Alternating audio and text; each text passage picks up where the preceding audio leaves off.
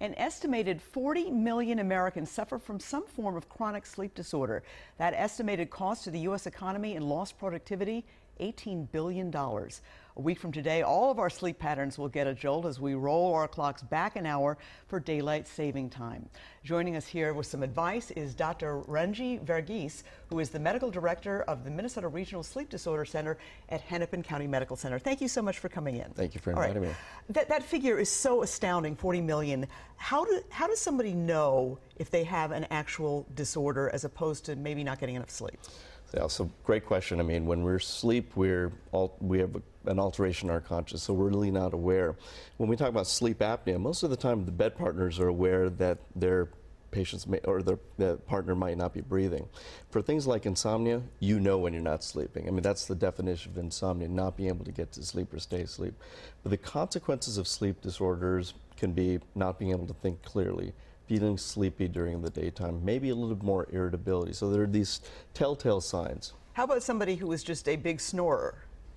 Yeah, that's a great question. Snoring is just a symptom of a larger problem. It could just be snoring alone, or it could be a symptom of underlying sleep apnea, where sleep apnea is the closure of the upper airway. So snoring, if it's loud enough, if there are witnessed apneas, or we call choking episodes, that's definitely an underlying problem. Can everybody get help? If they come to a sleep disorder center like the one at Hennepin County Medical Center, can you treat everybody? Can you fix everybody's problem?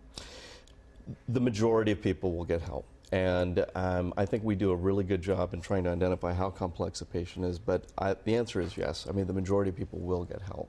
All right. I work in a field where a lot of people, as the medical field as well, where you have a lot of people with very unusual schedules, and I know that there are people who rely on Ambien and other medications to help them deal with an irregular schedule. What is your advice about Ambien as a medication and other sleep aids? I think that medications have their role for the types of sleep disorders. As you had mentioned, alternating shifts and late night shifts or rotating shifts, we call these circadian rhythm disruptions. And in fact, as we push to this daylight savings end, our circadian rhythms will start getting bounced around for the next few weeks or so.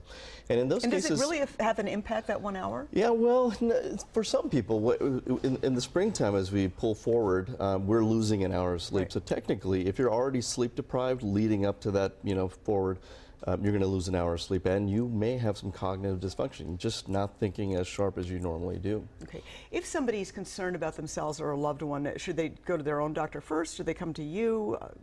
Yeah, that's a great question. I think the point of contact should always be the primary provider. They may be able to, treat their patient or help their patient before they send them off to myself as a specialist. Just out of curiosity, how many patients does HCMC have in the sleep disorder center, and the age range?